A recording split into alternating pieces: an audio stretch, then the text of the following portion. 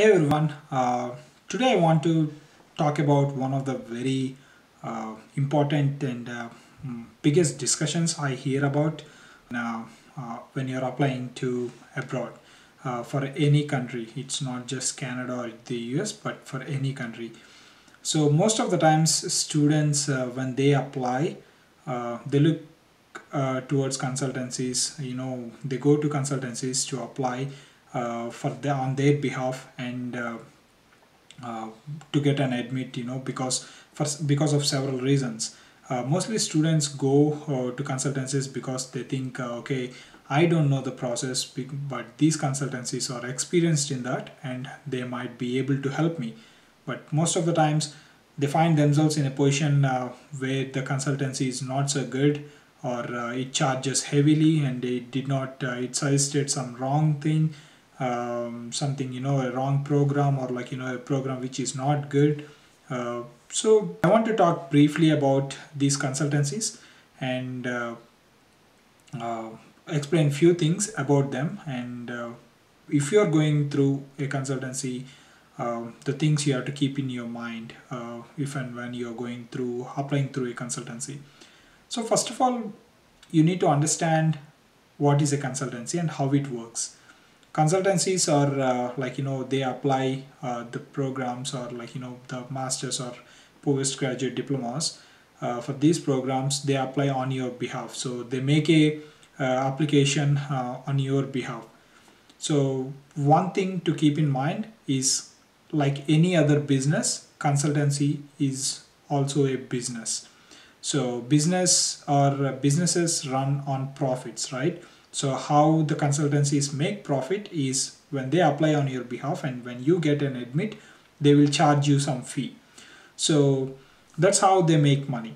So when you guys go and apply to a consultancy and or approach a consultancy for applying to a thesis program, you need to understand the steps you're required to do to apply for a thesis program. For example, the biggest step is to write emails to the professors, and which requires a lot of effort, which requires reading through the professors pages, their profiles, what kind of research interest they have, and if you have any common research background with that particular professor, and writing an tailored email to that professor.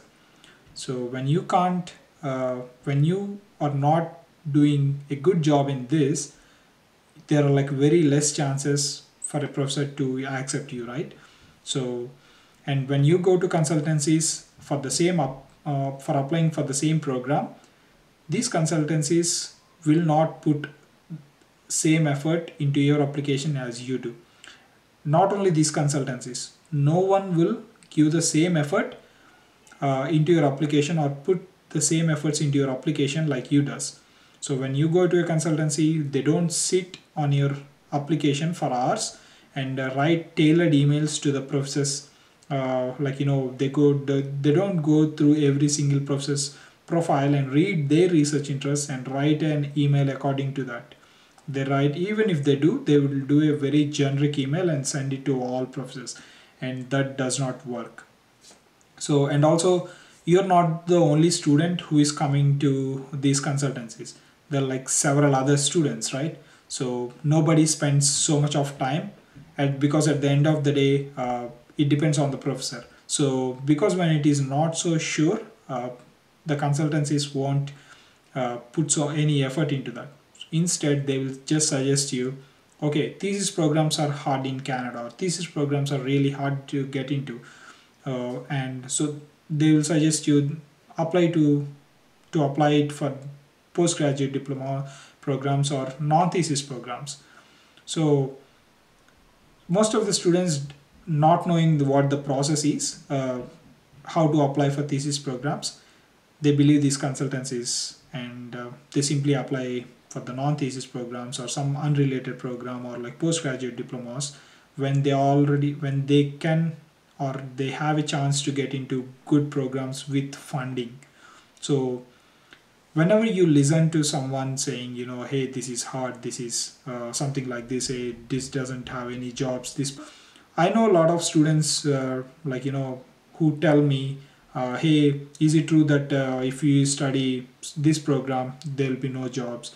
Is it true if you study this program you'll get plenty of jobs? Not only consultancy.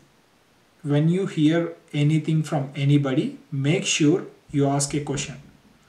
You get to know the reason behind that. Someone tells you getting into thesis program is really hard. Ask them a question like, why is that?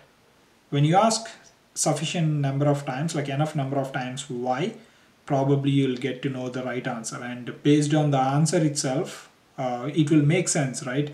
So getting into thesis programs is hard because the professor has to accept you. How the professor will accept you? When you have a right background, and when you write a convincing email or convincing letter of purpose, statement of purpose, or something similar to them. So how do you write that?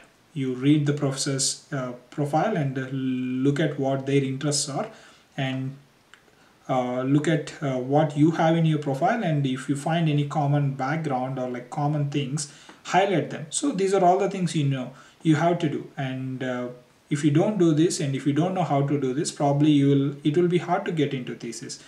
So that's one thing. And also about consultancies, I will tell you this. Everything is simple, while from the application process, like writing an email to a professor, to applying visa for yourself, booking a flight ticket, to every single step is plain and simple. It's you can find a lot of information in the official websites of universities. You can find a lot of information in Google and in YouTube. A lot of sources are there to help you. So don't just go blindly to consultancies and just don't believe whatever they say.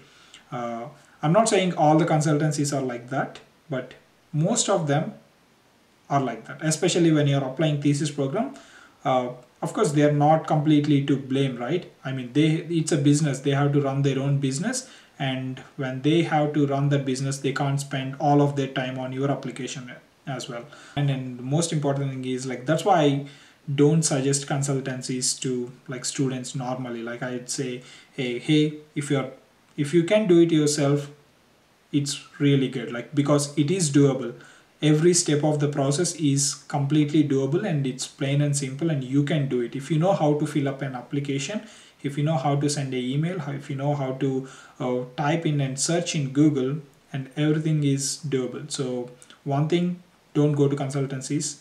In the case you are going to consultancies, also do your own research.